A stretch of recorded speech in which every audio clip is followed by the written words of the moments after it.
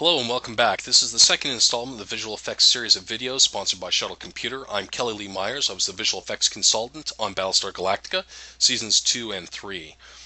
Today, I've recorded a video just featuring a single Viper from the show, Viper Mark 7.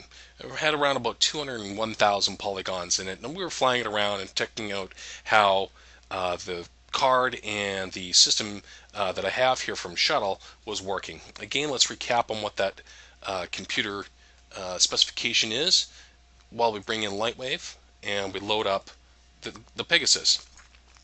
I'm just going to load the scene here really quickly and then talk to you about what the specifications of this machine are. Let's go and pop up that Pegasus.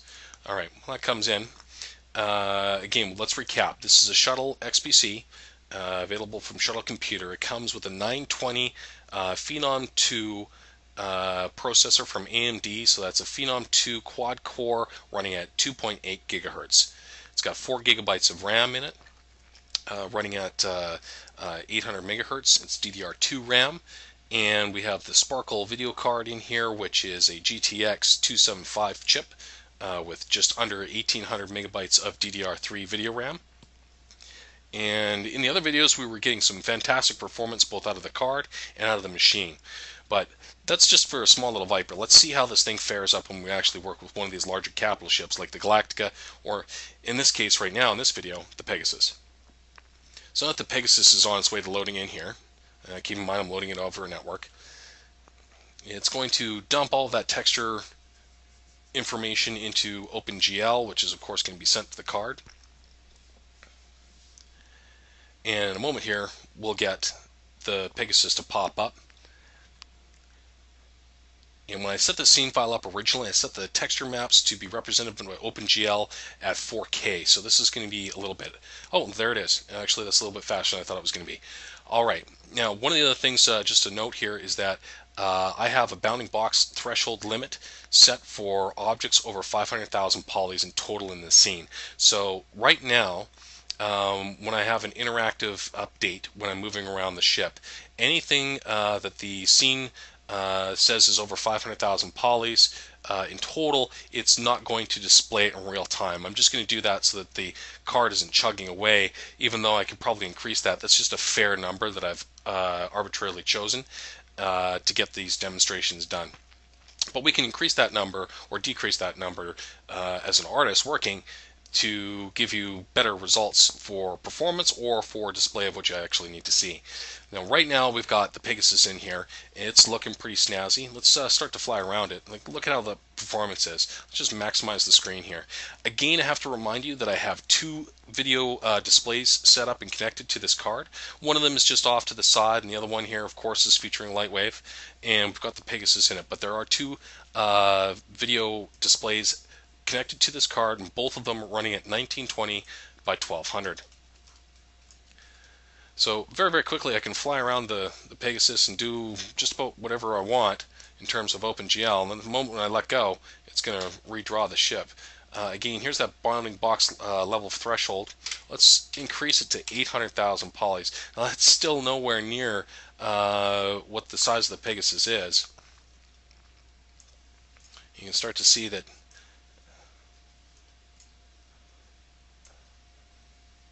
I get some redraw delay, but it's still really good. The reason why that's really good is because this ship is just over 390,000, or sorry, 3.9 million polygons. So that's quite significant. And it's also got 53 images in there for total object memory, just the object memory before the images, of over 1600 megabytes. Now, there's also 667 surfaces in here and over 597 lights. Now, with OpenGL and Lightwave, I'm not going to be able to see anything beyond 8 OpenGL lights, but I am displaying it with 4K image resolution maps. If I wanted to improve the performance there, I could set this to 1K. It's going to take a moment to blow all those textures away and then reload it with 1K resolution into the OpenGL portion of the software, and then feed that information to the card. So it's done that, and we've got really good performance. I have no real issues or concerns about that whatsoever. It's very, very nice.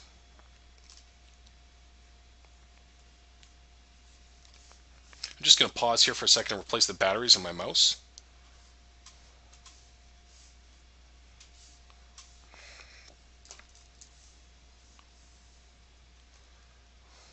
Because they're dying.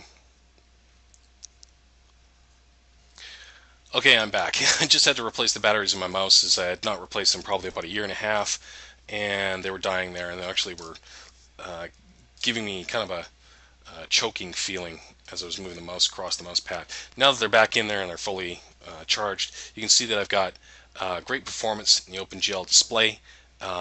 Really no issues there whatsoever for moving around here, and then the second I left my finger off the mouse, it draws in the rest of those polys. Let's go back to the display here and increase this again. I think I'm going to have to increase this well into the 4 million poly range. So that's 40,000, 400,000, 4 million. All right, let's hit return there, and we'll just minimize this for a second. All right, and let's move around here. Now we can start to see that the card is having some difficulty doing this, but this is actually probably the best performance that I've had on a consumer level card. I have done a little bit of work recently on some of the Quadras from NVIDIA, but those are significantly more expensive than the Sparkle card, and it is actually handling this stuff really well. So we'll take a look around about this ship.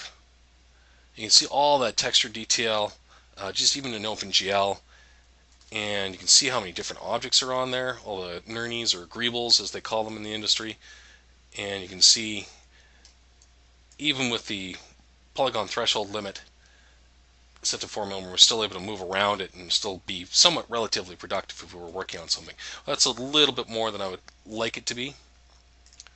So we're going to bring up that display settings again. We're going to set this back to, let's call it 1 million. All right. So that's a lot better. That's much better.